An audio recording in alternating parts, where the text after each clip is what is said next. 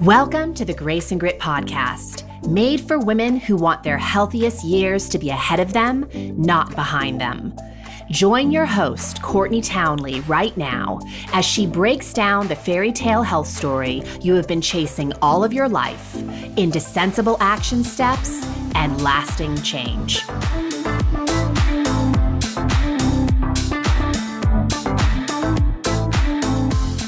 Hello, my friends, and welcome to the Grace and Grit podcast. This is your host, Courtney Townley. As always, I'm delighted that you're here with me today. And today we're going to talk about the power of letting go.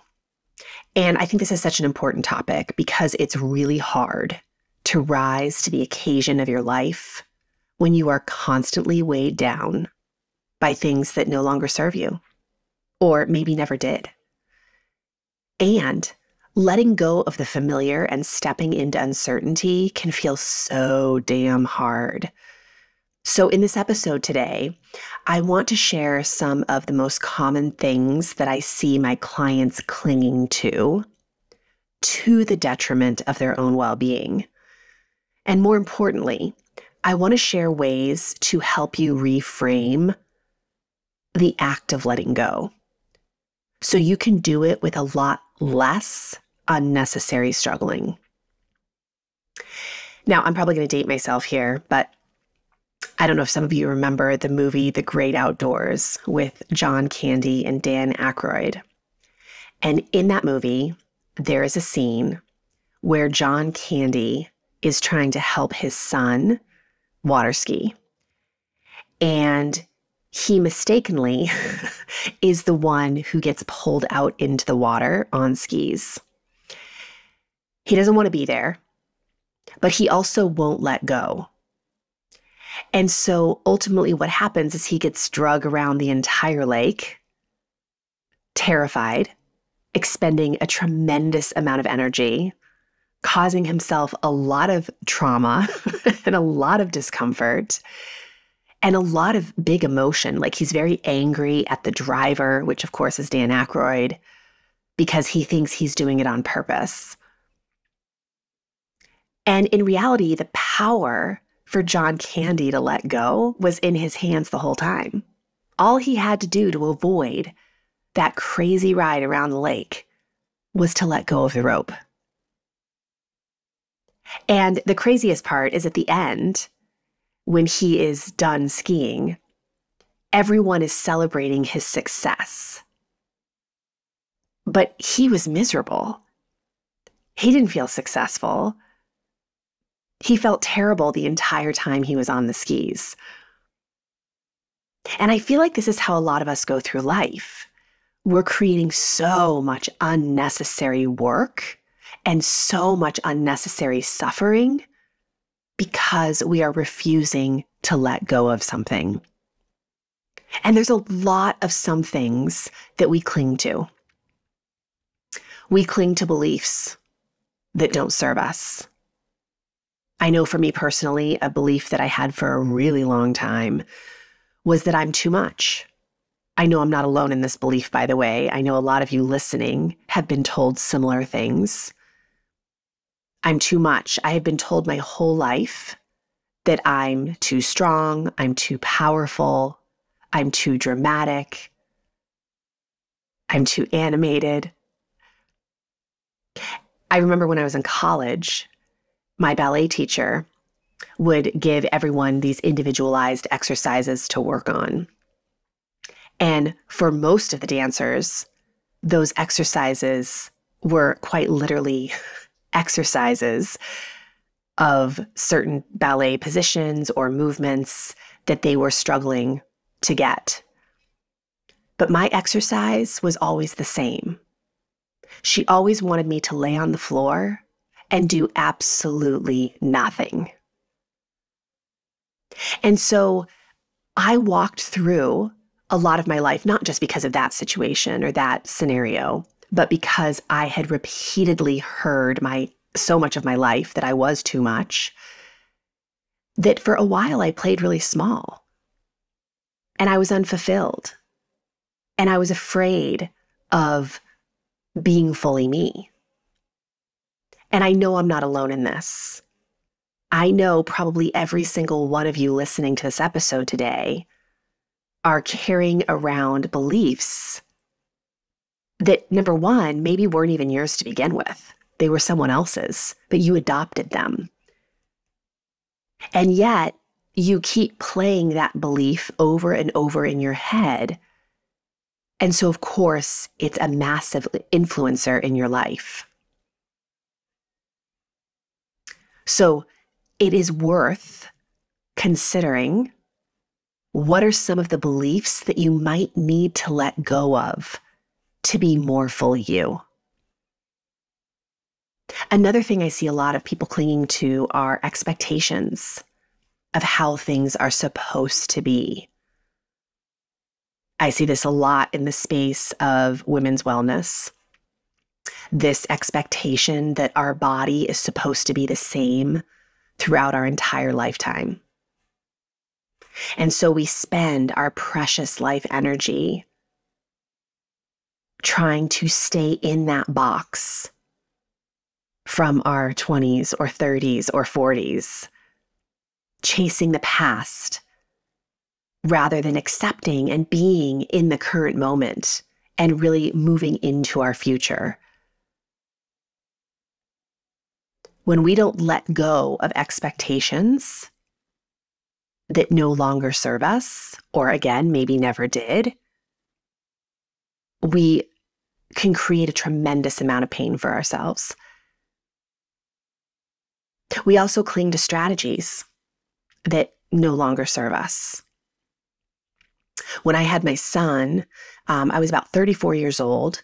And prior to having my son, I would get up every morning at 4 o'clock so I could be at the gym to start training clients at 5 a.m. And my day was jam-packed with clients. I would get in my own workouts after my clients, and my time was my own. I didn't have a lot of other responsibilities. And so when my son came into the world, I continued to operate that way for the first year of his life, which was insanity. So I was still getting up super early. I was still jamming my schedule full of clients. And of course, it makes sense that I really struggled to heal my own body in that first year of motherhood, because I refused to let my life look different. I refused to remold my life, given the fact that I had this gigantic new responsibility. And of course, I suffered the price for that. I see a lot of people clinging to relationships that no longer nourish them. So being in relationship with somebody who has completely different standards for the relationship or for their life can be very detrimental to our own health. I was having a conversation recently with a gal at the gym who was talking about being in a relationship with somebody for almost a decade, who always felt that she should look a certain way and dress a certain way and present herself a certain way. But really deep down, all she wanted was to be herself and to be accepted for that. And until she was able to let go, she really got to a place of being so unwell.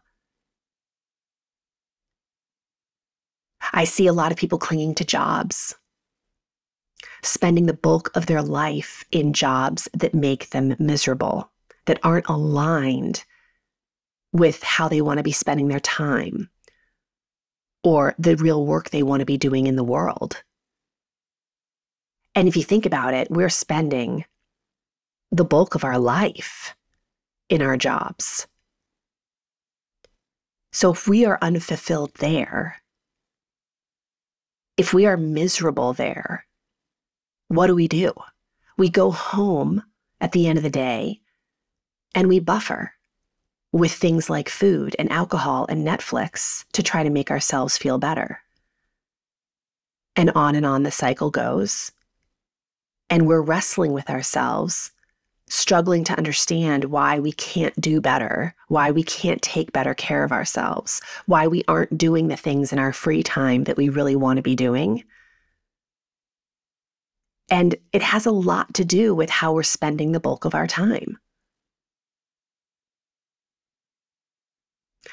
We cling to identities.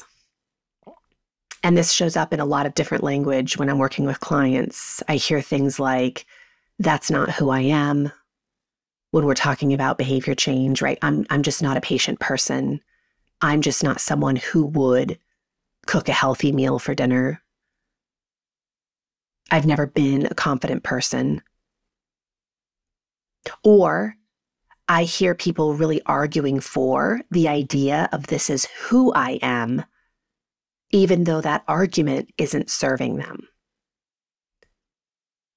So I am a runner, even though every time they're running, they're getting injured. Or I am a runner, they haven't gone for a run in 5 years. But they're clinging to that identity that because it was a part of their life at one time, it should always be a part of their life. Arguing for identities that don't serve us also sound like I'm not smart. I'm not business-minded. Again, I don't have patience. I don't have grace. I'm lazy. We argue for identities that don't serve us. And what if we just let that go? What if we gave ourselves permission to let go of identities that no longer serve us? So let's talk for a minute about why we don't let go of things that are clearly no longer nourishing us. There's lots of reasons, but a few things I would love to highlight here. Number one, we can spend a lot of time proving our worth. We try to get people to accept us by showing up in a way that we think is going to make them happy,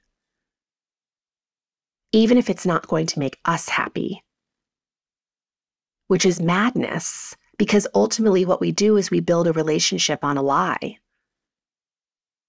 I'm doing what you want me to do, but in reality, I don't want to be doing it. And we do this because we're afraid of disappointing people. We're afraid of letting other people have their own discomfort with our decisions. I think we also struggle to let go because we play kind of the comparison game. So we compare the way we're living our life to the way other people are living their life. And I think that where that gets really dangerous is we start adopting that other people's standards should be our standards. I should look a certain way. I should be a certain weight because everyone says so. Because everyone else is aspiring to that. But what if forcing yourself to be that way makes you feel dead inside? Why would you cling to that?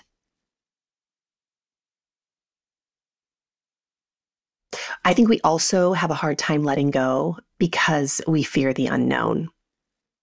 Even though we don't like the familiar, even though we may be very uncomfortable with certain things in our life, and even acknowledge that they are not nourishing us, but depleting us, they're familiar.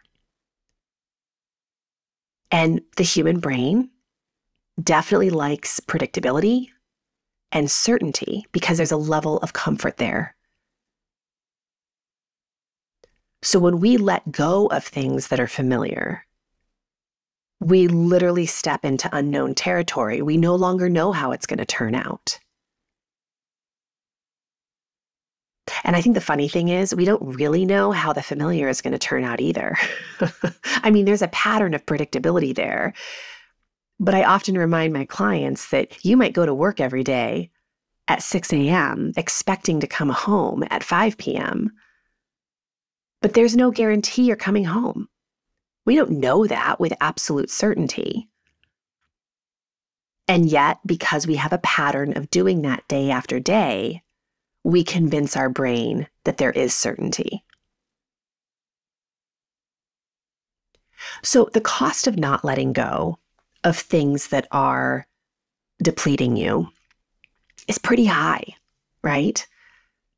We waste a tremendous amount of our precious life resources, like time and energy and mental bandwidth, in this space of incongruency.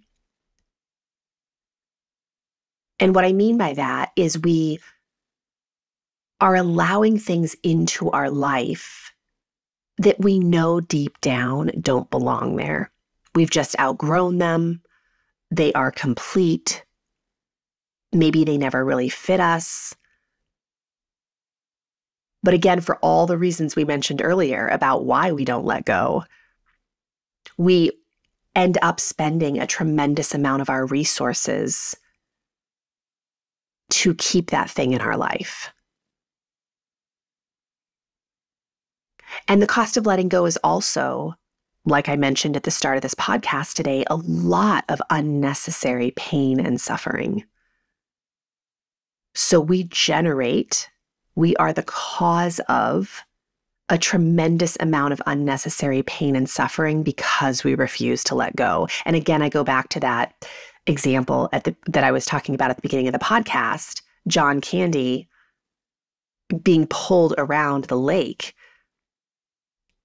through these grasslands and over boats and over docks, all these obstacles he had to go over unnecessarily because he refused to let go. I think the cost of not letting go is also a lot of self-doubt, because we I do think we move against the grain of what it takes to have a healthy relationship with ourselves. It's like we're betraying ourselves. Deep down, we know that something doesn't belong, no longer has a place in our life, and yet we refuse to acknowledge that that's true.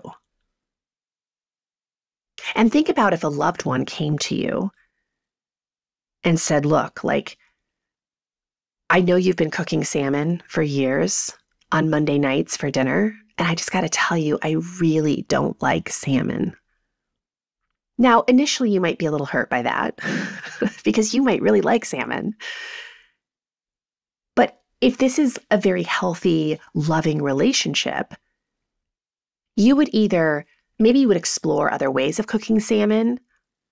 Maybe you would just completely omit it from the menu. Maybe you would just have it when you go out to restaurants. But you would probably work with that information in a way that respects the other person. Why don't we do that for ourselves? Ultimately, the cost of not letting go is a huge lack of fulfillment. We don't feel happy. We don't feel satisfied. So how do we know when it's time to let go? Because I know this is something a lot of people rumble with. And I think this is a very it's a conversation that really needs to be customized to the circumstance and the person that we're talking about. So the things I'm about to go through here obviously are very generalized. But I think some of the indicators that it might be time to let go of something is, number one, the bad outweighs the good. You are feeling consistently more depleted by the thing than you are nourished. I'll tell you, I obviously have, like anybody, a lot of really hard days in my business. Things don't go as expected. Problems arise I didn't see coming. I have lots of moments of self-doubt and frustration and all the things. And when I talk about these things with my husband, one of the things he always asks me is, hey, honey, do you love it more than you're frustrated with it?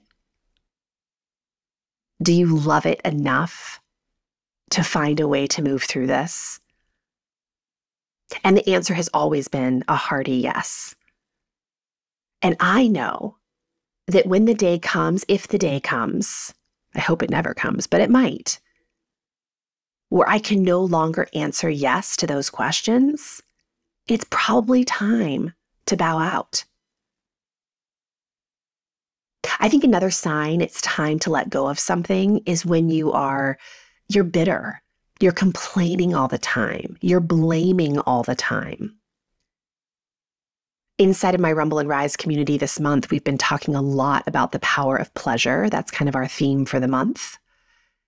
And one of the things that we talked about in the masterclass was that our complaints are often hiding our true desires. So it is absolutely worth investigating the things you are complaining about to find what you're truly after. And when you are consistently complaining about a person, about a job, about a situation, what is it that you really want? And often you're going to find that you want to let go of the thing. You're just not giving yourself permission for it.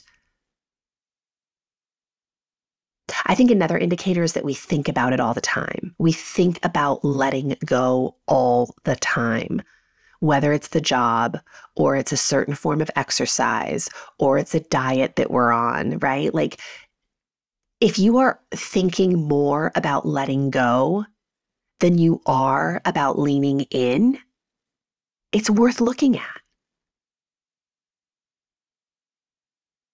Another indicator it might be time to let go, you are consistently not showing up. You say you want something, but you are consistently showing up in the opposite way, meaning you're probably not doing the thing. So you say you want to lose weight, but you aren't doing anything to move in that direction. When you go to work, you're only showing up at like 25% capacity.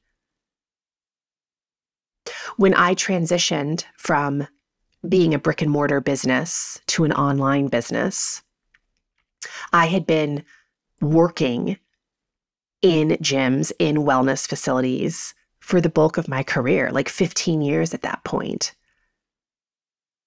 And I knew it was time to shapeshift what my career looked like because I was going to work at maybe 40% capacity. So I wasn't really bringing my all to the table. I wasn't really lit up by what I was doing anymore. And I knew that for a really long time before I gave myself permission to shift. And I absolutely caused myself a lot of unnecessary suffering and struggle because I didn't give myself that permission sooner. So how do we let go with more ease and grace?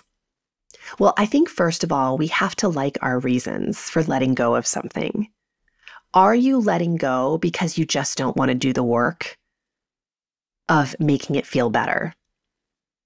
Right? So are you wanting to let go of a relationship because you just don't want to lean into the discomfort of difficult conversations?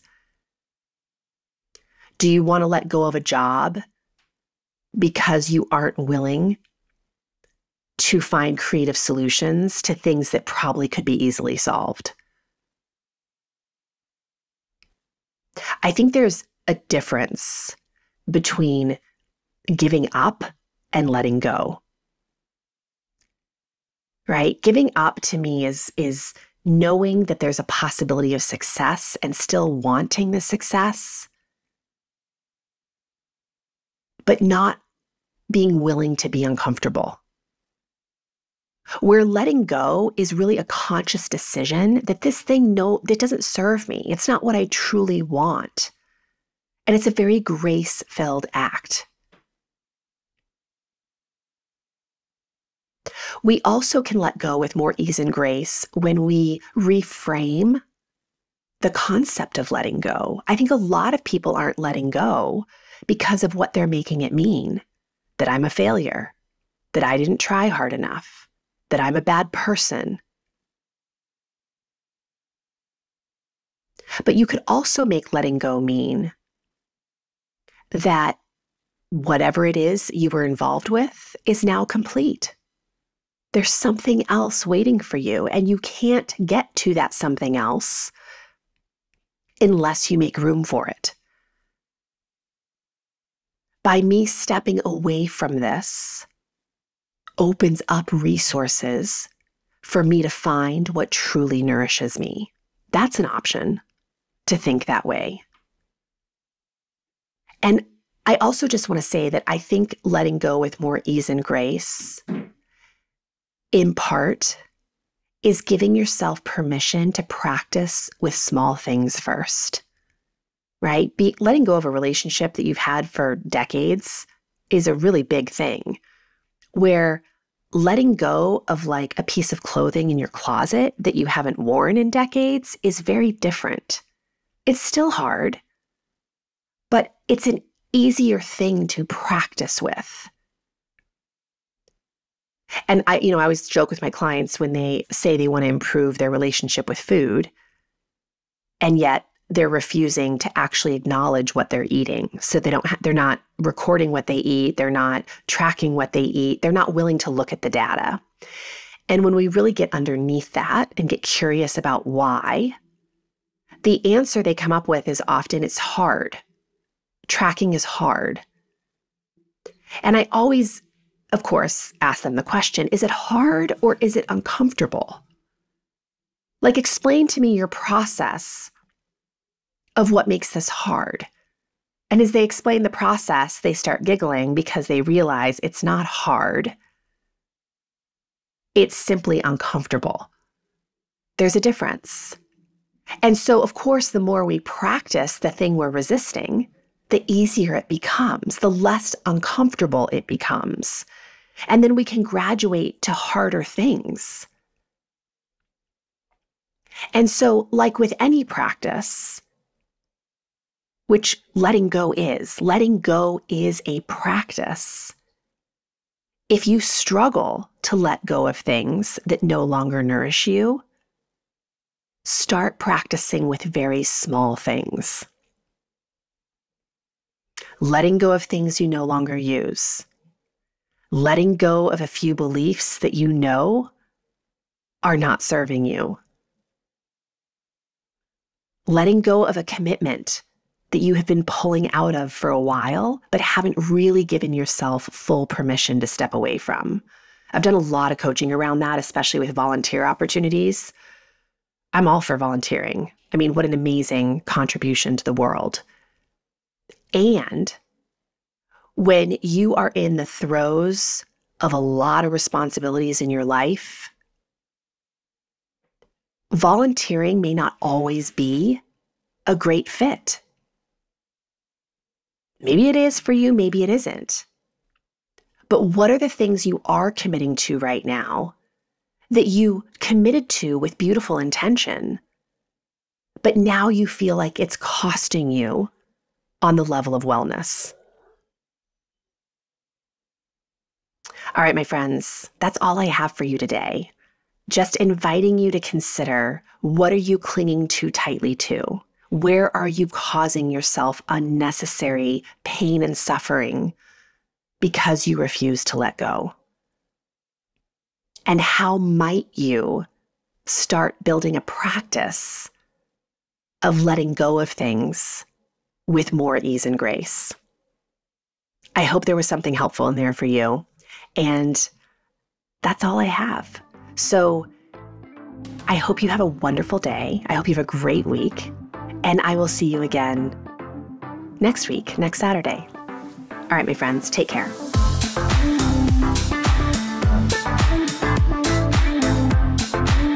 Thank you for listening to the Grace and Grit podcast. It is time to mend the fabric of the female health story. And it starts with you taking radical responsibility for your own self-care. You are worth the effort. And with a little grace and grit, anything is possible.